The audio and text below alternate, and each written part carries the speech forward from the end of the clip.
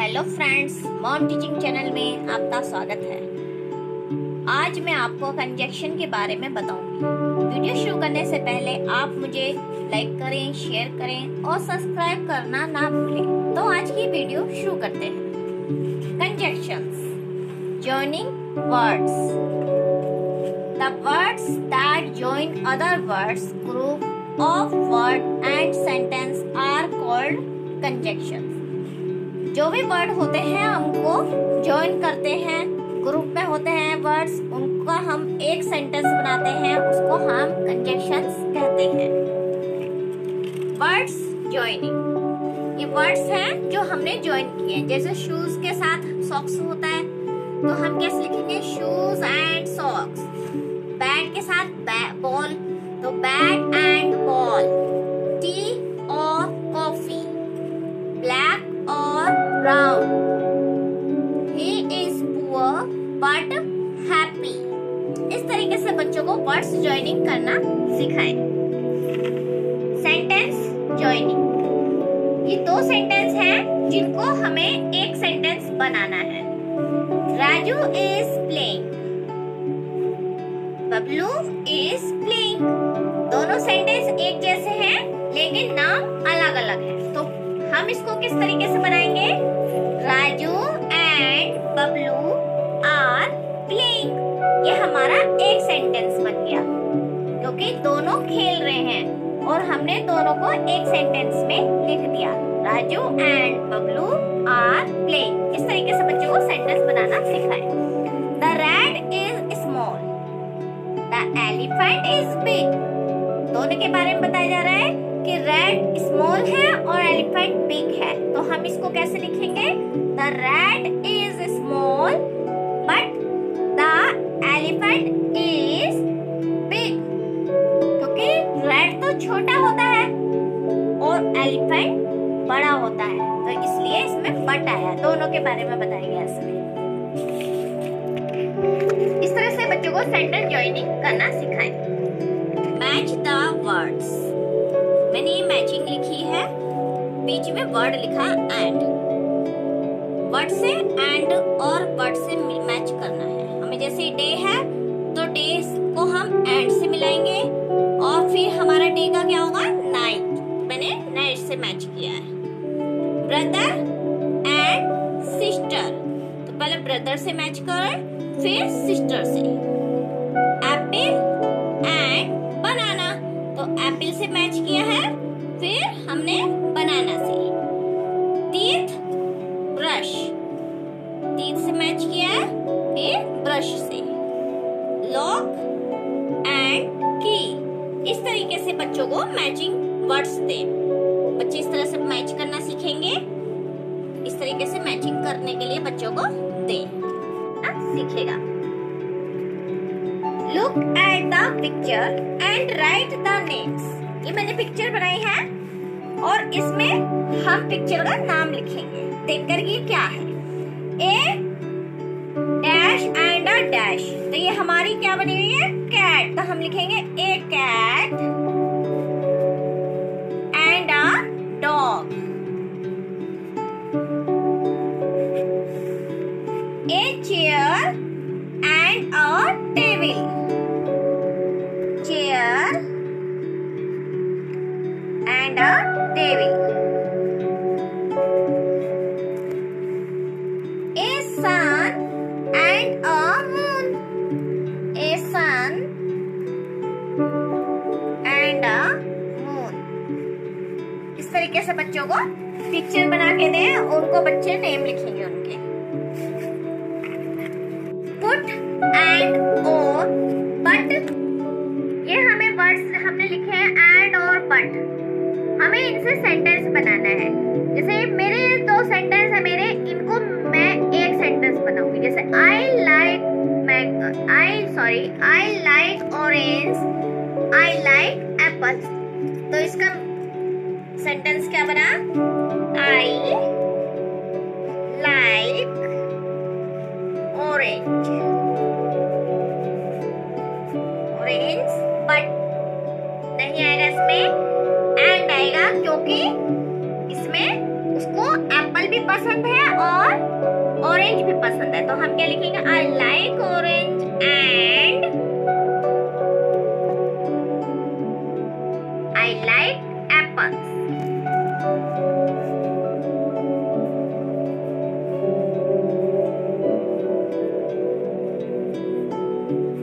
इस तरीके से।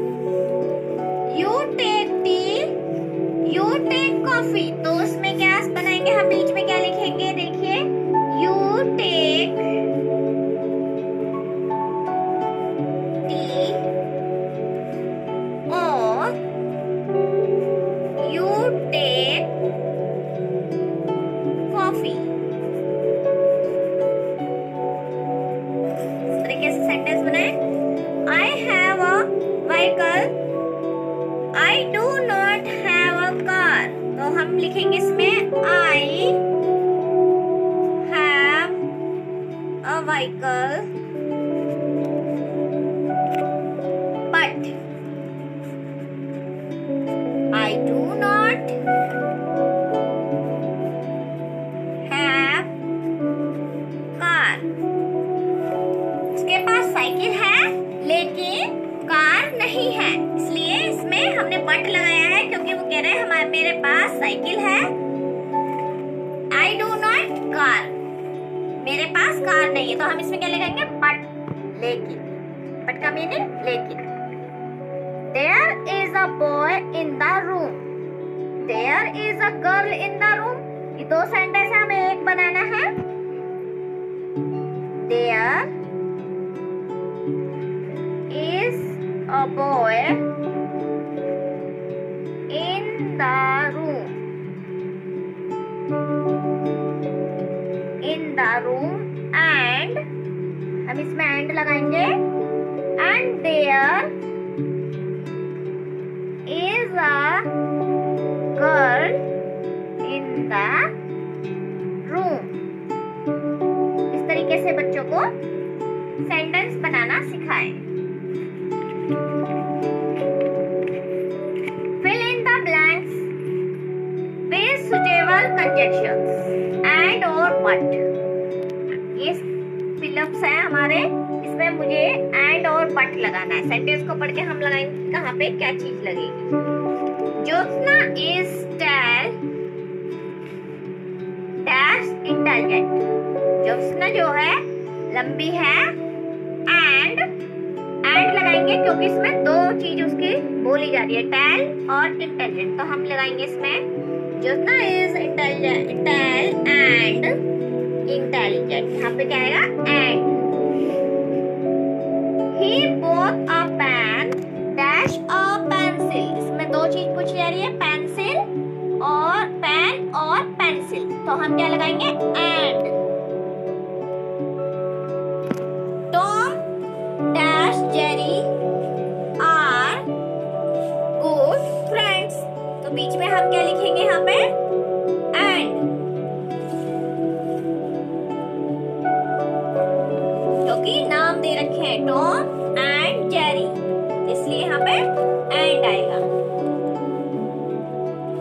Is this dog black dash brown, इसमें ब्लैक नेम दे रखा है और इसमें ब्राउन दे रखा है, तो ब्लैक या ब्राउन कोई भी कलर हो सकता है डॉग का, तो हम इसमें क्या लिखेंगे? और। He is poor dash honest, इसमें उस दो बताई जा रही है चीजें, पुअर होनेस्ट, तो हम क्या लिखेंगे? ही इज पुअर बट, गरीब है लेकिन ईमानदार है, होनेस्ट मतलब ईमानदार, तो इसमें हम बट लगाएंगे, बट लेकिन ईमानदार है। He is poor but honest. He is rich and he is rich but, इसमें बट आएगा, मीजर।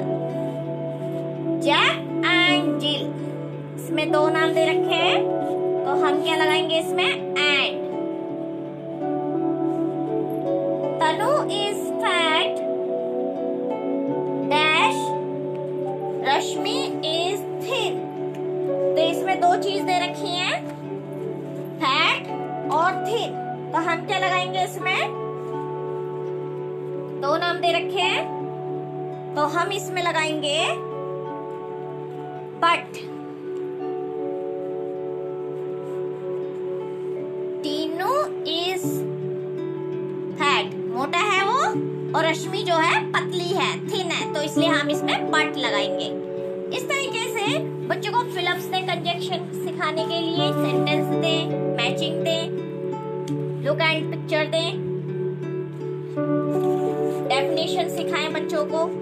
ये सब बच्चों को बहुत जरूरी है फर्स्ट स्टैंडर्ड्स में आने के सीखने के लिए। फर्स्ट स्टैंडर्ड्स में बच्चे सब कुछ सीख जाते हैं ये चीजें। एंड के बारे में ज्यादा सिखाएं बच्चों को, एंड और ये सब ज्यादा आता है फर्स्ट क्लास में बच्चों को, इस तरीके के सेंटेंस, तो ये बच्चों को आ जाने चाहिए। Thank you.